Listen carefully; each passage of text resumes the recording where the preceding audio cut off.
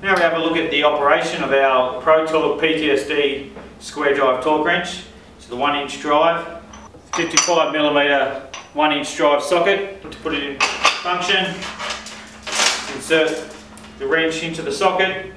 Make sure you've got a nice reaction point. Correct safety gear. And using one of our power team pumps, we'll cycle the wrench. As you can see, you can get quite a bit of movement in the wrench. This is where having the included handle is beneficial. You can see that you can actually select any position you want, 360 degree. You can actually support the tool, keeping it straight without your fingers being caught or at risk of getting squashed.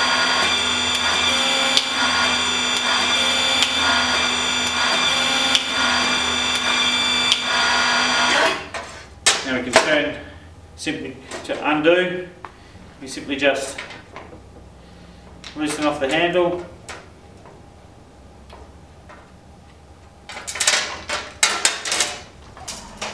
Changing the position of the square drive.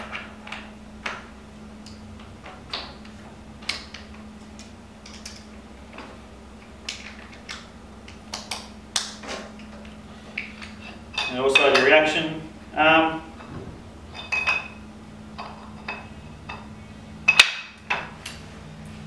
And placing it back onto the socket. The handle back in place to keep our fingers clear.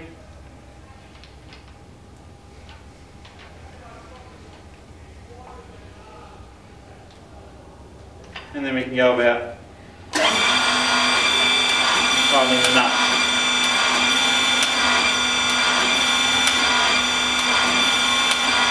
As you can see, the handle keeps the tool nice and straight, gets it up against that reaction point, and no risk of fingers. And there we have it. Simple operation of our ProTorc PTSD square drive torque wrenches.